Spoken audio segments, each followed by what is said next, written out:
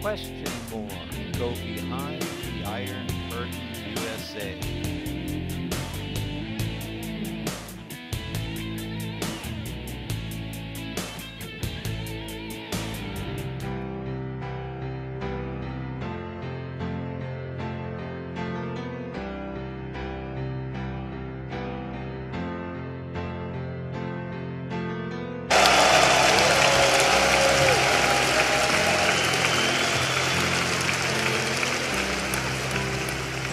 You know, most people in this room probably have read that book called 1984. It was required reading in high school for so many years. And, you know, I figured it out. I can explain to you where the problem is. 1984 has been read by a lot. I would assume everybody in this room read it as a dire warning of what could happen to a society if you're not careful.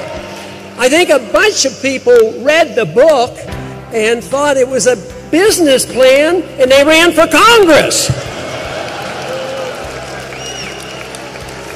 Right now, the wars that have been fought in these 10 last years has given us $4 trillion worth of debt, are unpopular, we can't afford them, the American people want us out, and they want to bring the troops home.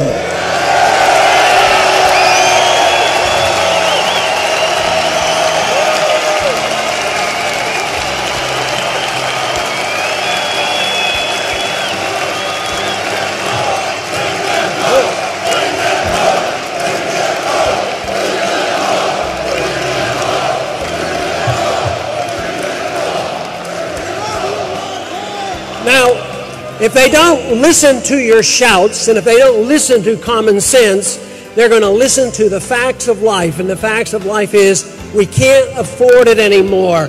The Soviets didn't leave because they had an enlightenment. They left because they were broke. And they so foolishly got bogged down in Afghanistan. So why don't we wise up and just take care of ourselves and defend our country and not be the policemen of the world?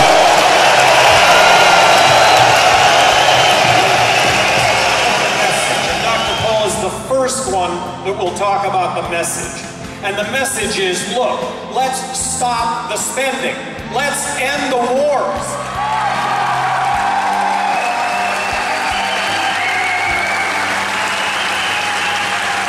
Let's abide by the Constitution of the United States.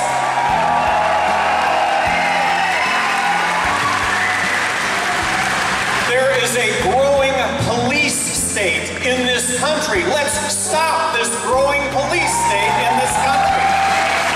I am going to be the only candidate that wants to repeal the Patriot Act, and I would have never voted for it in the first place. Question 4. Go behind the Iron Curtain, USA.